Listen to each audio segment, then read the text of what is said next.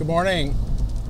This is the Ramblings of an Undisciplined Mind podcast for Tuesday, November 10th, 2015. So today, I believe, is Edmund Fitzgerald Day. The day that the Edmund Fitzgerald sank. So, that always gets some press here in Michigan. There's this place up north called Whitefish Point. We've been there. We actually, it's kind of funny because it's a little lighthouse. It used to be a lighthouse area, and they turned it into they got a shipwreck museum there. So it's really kind of a tourist attraction kind of place. But they've taken the old lighthouse master's house, I believe it was, and turned it into a bed and breakfast. And so we spent a weekend there, and that was fun.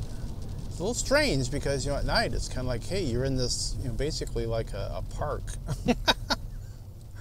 overnight. It's like the setting for every, a really good horror movie, probably. The ghosts of shipwrecks past come and haunt you at night or something. But it did not. It was very, very nice indeed. And you're right off the water there, up north. So yeah, it was that's kind of a cool place. So I thinking of that because Gordon Lightfoot, who of course wrote the song about the Edmund Fitzgerald, he was up there yesterday. I guess he goes up there every year, meeting with some of the families of those who died on the ship. So yeah, if you hear that song on the radio today, you'll know why. I've been kind of watching this whole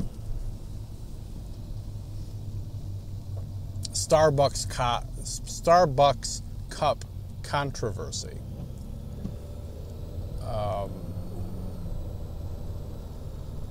With a certain amount of chagrin. So, there's a controversy, and there's air quotes because I don't think it's really a controversy.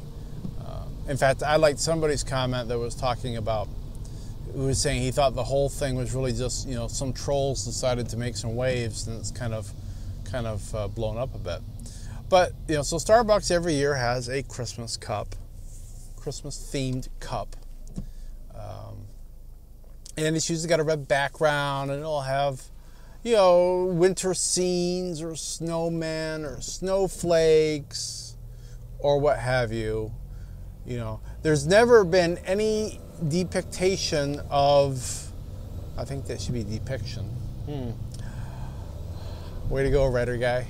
There's never been any depiction on any of the religious aspects of Christmas. There's never been a nativity or anything like that I've ever seen.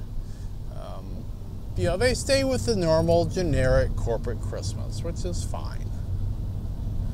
Well, this year they decided to go with simplicity. So it's just a pure red, Santa red cup with, the logo on one side, and that's it. And so somebody complained that they were, ruining the spirit of Christmas, or, they were leeching the meaning of Christmas, or they were ignoring Christmas, or they were somehow trampling upon the beauty of Christmas by proffering this plain red cup.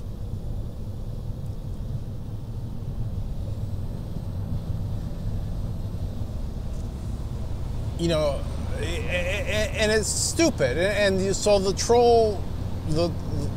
troll theory really holds as much water as anything. But what I hate about it is whichever group, and it's not like you can point it to a specific person. They can't say that, Joe Blow started this thing. No. All they know is that, or at least all I've heard, is that, some Christian or some Christian group has had a fit about it. And so everything you see is the Christians have an issue with this cup. And that's annoying for a number of reasons.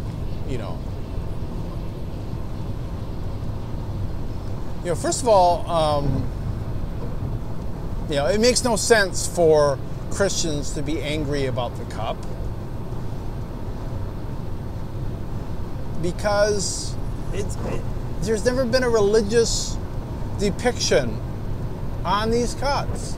If Starbucks made a habit that every year they showed a different nativity scene on the cup, then at least you could say, man, I miss this year's, nativity scene.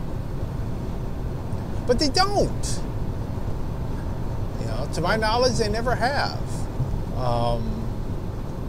And that's fine, because I like snowmen and snowflakes and, the images of snow-covered trees. I got no brains. It's a freaking cup. I got no problem with it. But I dislike it because so now it's the way people talk about it online. It's all Christians everywhere are incensed about this cup. And that's not the case. I'm a Christian. I don't care about. I've drank coffee out of the red cup already. I don't care. They're going to put a heat sleeve on it anyway. It's going to cover up half the cup. Who really cares? There's several Christians that I am friends with on Facebook that have said, I don't care. No Christians I know of care. So it's just ridiculous. And I get tired of the stereotype. If I was to go on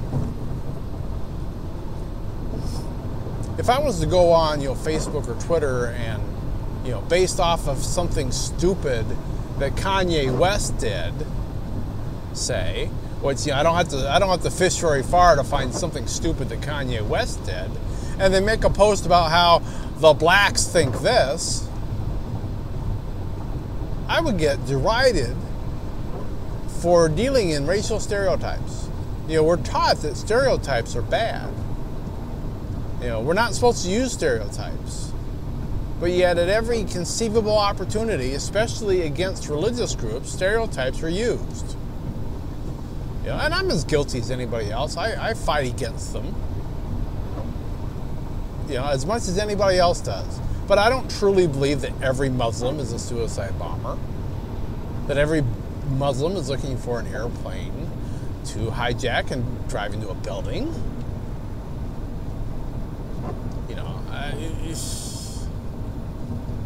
I don't think that every woman thinks that men are dirt. That men are holding them down. I don't think that every man wants to control his woman. The stereotypes are just, they're stupid and yet they're not. The reason that stereotypes exist is because at one point in history, enough people did whatever the behavior was that it became a recognized thing. Or at least it became a perceived thing. The perception was, this group does X. And that's fine when you're talking about the group as a whole, I suppose, to a certain extent. But it doesn't necessarily apply. I love blueberry pie. That's my favorite kind of pie. You can't take a stereotype that says all Keiths love blueberry pie. All Keiths, their favorite is blueberry pie. Because I'm sure there's Keiths out there, deluded and misguided though they may be, that don't like blueberry pie. And that's fine. That means there's more pie for me. But, so yeah, I get tired of what people, one person does something stupid and they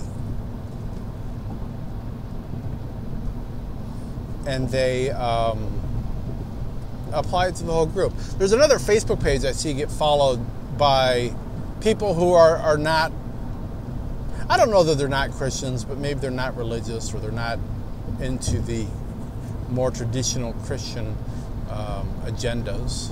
But they'll share this one site, and I forget it's like Michelle, somebody, the occupying Christian, or it's some Facebook page that somebody set up, and it is full of some of the most stupid drivel I've ever seen in my life.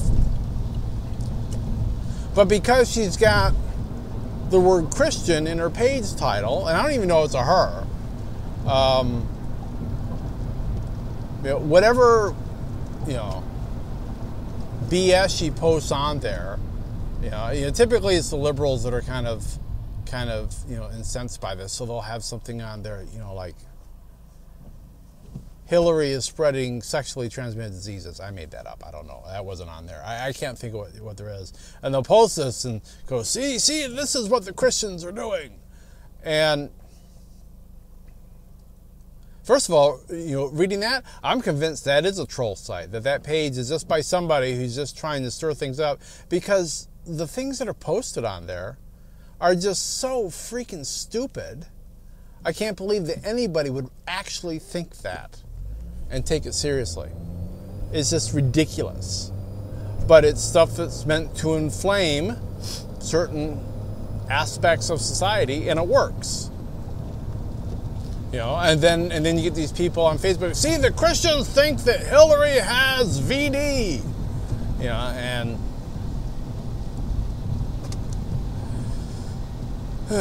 it's just silly. It's just silly. And I'm just using the Christians thing as an example, because that's kind of what has been flowing across my stream. But